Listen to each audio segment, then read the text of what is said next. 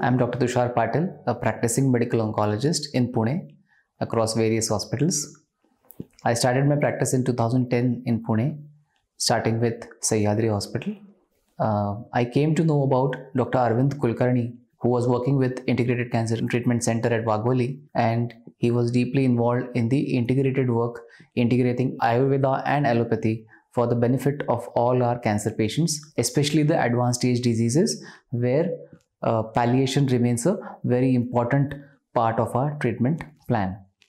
Through him, I could join this institute, and once I got associated with this institute, I came to know that there are so many patients who are searching for treatments apart from allopathy to alleviate their symptoms, to decrease the side effects, to boost the stamina, to boost the immunity, and hence conquer the cancer.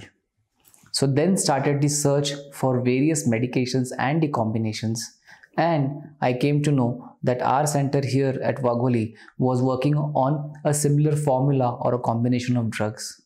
It was also in the process of doing a clinical trial where they would combine few drugs and give it to the patients, not just during the period of chemo or radiation, but even beyond that period for almost 2 to 3 years, so that they could benefit in terms of symptom alleviation, improvement of quality of life, and possibly also increasing the survival.